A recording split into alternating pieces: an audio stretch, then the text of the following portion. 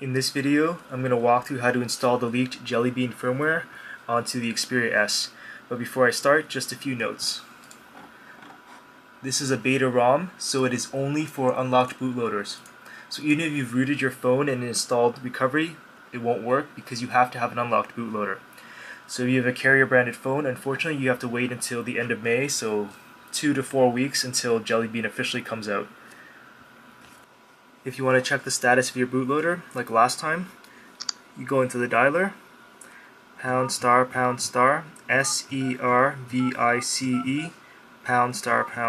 ## service. Go into service info and then configuration.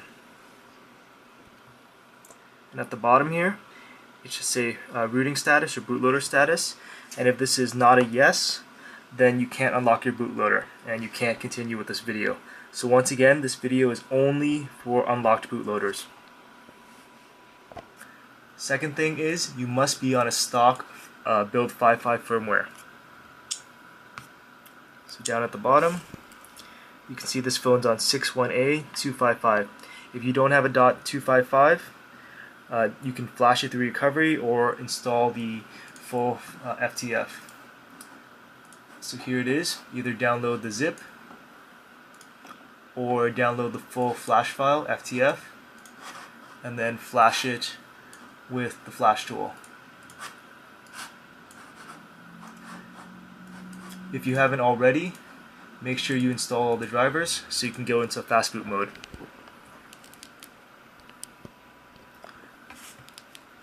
So once you've done that, plug in your phone, and you're going to need three things: the actual firmware itself,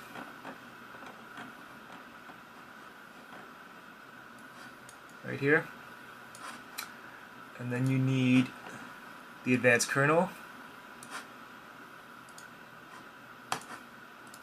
and make sure to back up all your data, including the external data. So once you've plugged in your phone, copy the zip file over to your phone. So there's the Jelly Bean firmware. And now you can flash the kernel. So first thing you're going to do, unplug the phone and power it off.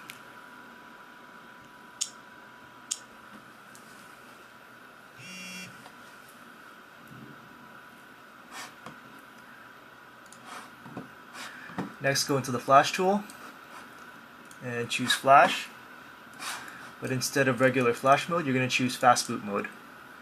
So once again, this is only for unlocked bootloaders. Hold the up button instead of the down button and connect your phone. The light should turn blue instead of green. And make sure you're using a USB 2.0 port, not a 3.0. If the blue light turns off, it means you don't have drivers installed, so go back through and install the drivers properly. You're going to see it says device connected. You're going to click select kernel to flash. Then just go to wherever you downloaded the kernel. So there it is, DooMLoRD Jelly Bean leak. It's only going to take a few moments. There it is. So once you've done that, you can unplug your phone and boot it up.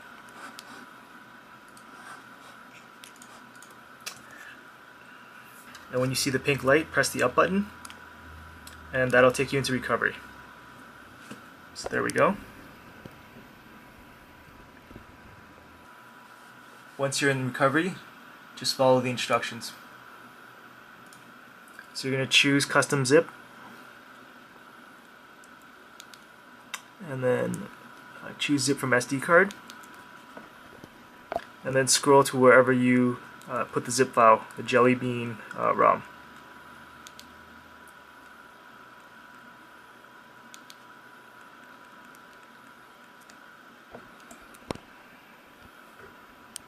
And then click yes to flash the ROM.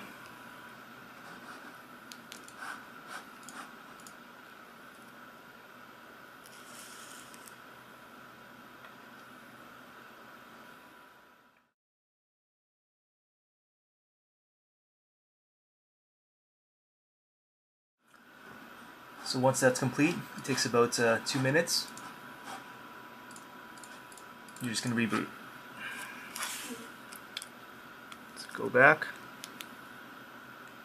and reboot system now. As always, the first time, it's always going to take longer.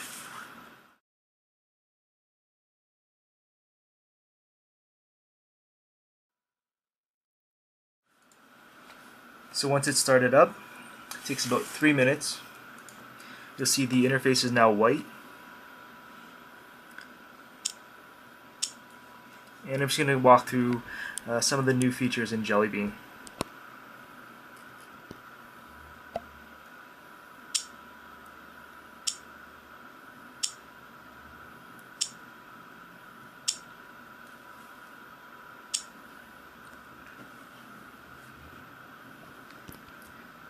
As you can see, once you start it up, you've got the new. It looks pretty similar. All the layouts the same. But now you have built-in toggles at the top. So volume, vibrate, silent, mute, Bluetooth, Wi-Fi, data, and settings. And just to go through settings first, usual Wi-Fi, Bluetooth. You also have media server, NFC, and as you can see down here, you've also got wallet capabilities, either by your provider or through Google Wallet if it's available. In Canada, it's just starting to roll out with CIBC and Rogers, so not yet. If you go into mobile networks, you're going to need to enter in your access point, and that allows you to get 3G data again. So go online and go to the database here and just choose your provider in your country, and it'll give you all the settings. So there you go.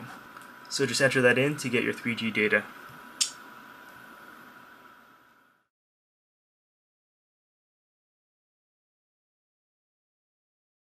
And once you've done all that, save the APN. And there you go, back to 3G.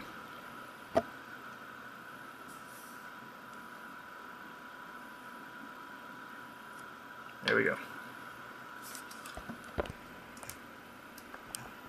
So going back to settings, you've got usual call settings,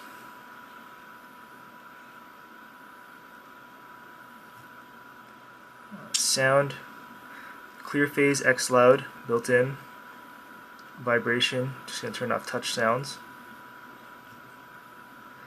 Under display, Bravia engine, brightness, rotation, font size, notification, themes, and lock screen. On the lock screen, you can just change the wallpaper until you lock things. Next up is storage. So total free space, 1.75. Then you've got all your apps and all your downloads. Power management, you've got enhanced standby.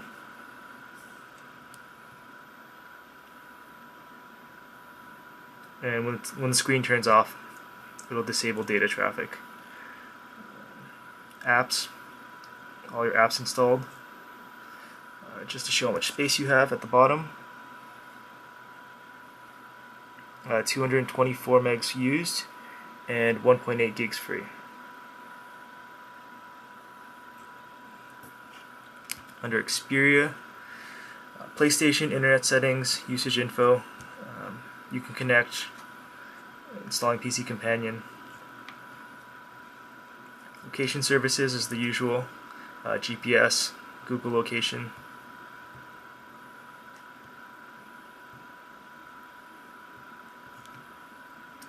Next up, we've got security, all the different screen locks,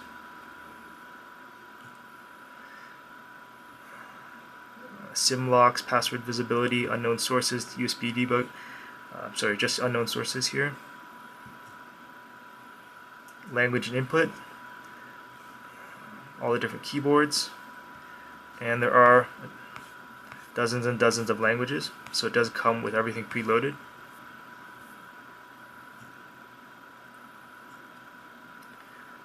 Backup and reset, backup your data or not. Setup guide is the wizard at the beginning. Add account is Facebook, Google. Date and time, usual stuff. Accessibility. And developer options. So bug reports, USB debugging's there.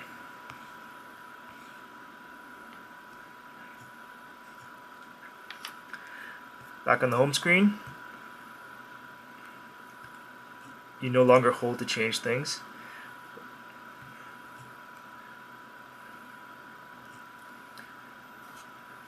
Back on the home screen, same thing, hold to be able to change things.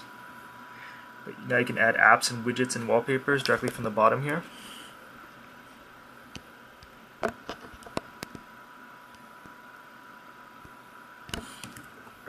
Oops, too far out.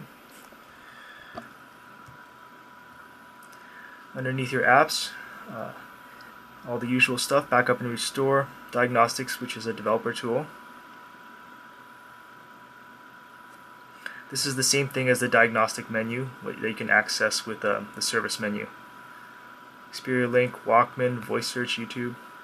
Some of the new changes to Jelly Bean, as you can see on the lock screen, you got this nice little blind effect. And you can access the music player directly as well as the camera. Unlocking and going to the home screen, if you hold down to customize, you've got 5 home screens and you can add up to 2 more for 7. They can either be all on one side or you can customize it, put one on each side, etc. As well at the bottom you have your widgets. You can see all of them here and choose where you want to put them. As well as your apps. Google Chrome does come pre-installed. Wallpapers, both live and regular. And your themes.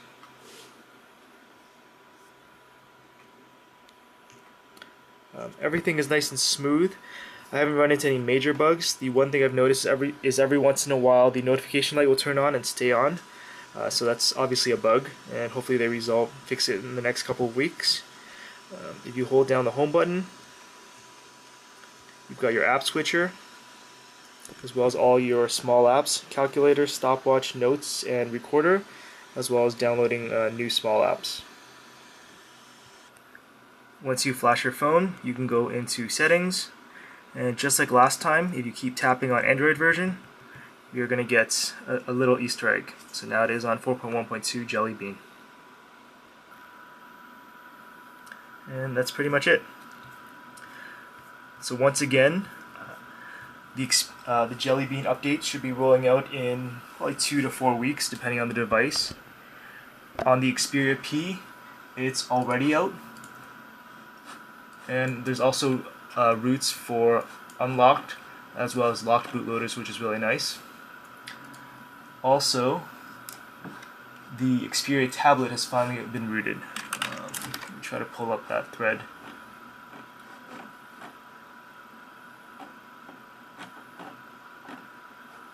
So here it is. The Xperia Tablet S has been rooted with Jelly Bean.